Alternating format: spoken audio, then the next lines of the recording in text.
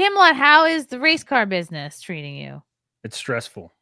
It's very stressful.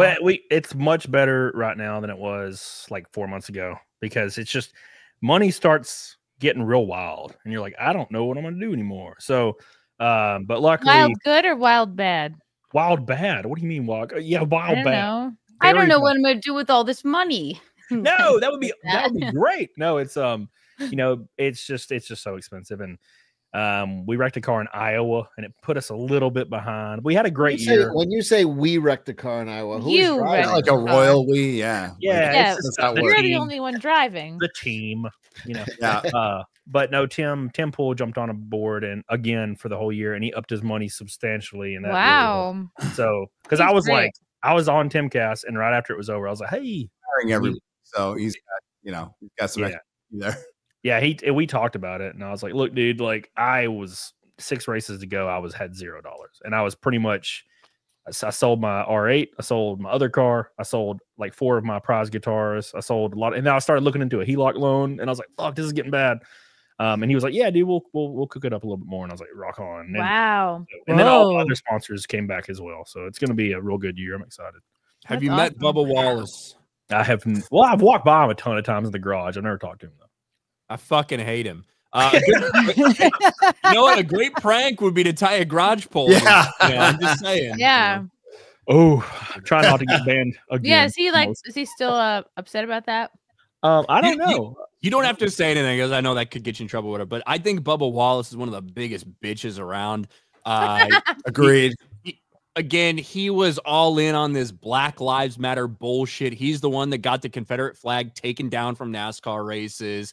And NASCAR completely. And this was what everybody was doing in 2020, Summer of Love. They bent the knee, they bowed down. They had all the racers walking behind him as he walked with a mask and a BLM shirt. Just bitch made shit. But it took it to the next level when he tried to pretend like that somebody left a noose in his garage, right? Oh my God. It's right after Jussie Smollett and all this bullshit. He tried to pretend like somebody left a noose in his garage. The reality was somebody fucking tied a loop and tied a knot in a rope to pull the garage up and down. It was a garage. It was a regular old garage pole like you'd see in any garage. Like if you've ever been into a garage, you would see something like that. Probably. And it had been there for months and months and months. It wasn't just put there because Bubba Wallace was there. They had like FBI. He got embarrassed. They have FBI doing fucking checking it out, like doing the research and investigating it. It's like, and then Disney partnered with them. Disney Star Wars partner. Blame all their failures on racism. So does he. Yeah, it was a very weird, a weird situation. And Tim asked me on Timcast the other day. He was like, "Does all this, overt like woke stuff creep in like to the people there?" And it really doesn't. Like all of the other stuff is like very TV based. Everybody there is still, they're laid back, good old boys. Everybody's a redneck as hell. It's very solid, and everybody's real welcoming, really, really cool. And now, granted, I've never really been around. I've been in the Cup Series garage a ton, but I'm usually on the other side of the track in the ARCA and Xfinity garage. So, but as far as I know, as far as I've experienced, everybody's been cool as hell. So luckily, I'm very thankful for that. Yeah, why are all the race car drivers rednecks? You don't get any preppy like Connecticut there's a few around their shoulders. There's a few of them. Yeah, race car drivers. Yeah, but we always look down on him. Frankie Muniz is one of. He's so nice. He's such a cool dude. Frankie Muniz. It's kind of like it's about culture and like how you grew up and shit a lot too, right? So if you grow up around it, you're much more likely to get involved in it. You don't see too many people from the middle of the desert that take up curling, right? Yeah, because it's just not part of their culture. So yeah, that's true. That's cool. But other than that, yeah, it's been great. It's been really cool. It's been an awesome life experience. I didn't think I'd be doing even remotely. I thought I was going to do one race with the frog car, and that was it. And Tim came on board, and then other people, and yeah, it's been really cool. And I'm excited to do it again. And we're doing NASCAR, Xfinity, and trucks. Is it hard? Do you just keep your foot on the gas pedal? Like what? It's like tripping on acid. You cannot stop and ask for directions. Yeah, it's take a left up here or what is you're just keep going left. There's no okay. It's like 110% all the time. The car is like handle real. You have to drive the car faster than you think it's supposed to be driven or capable of being driven, and you can never like relax. You have to always be going, always be.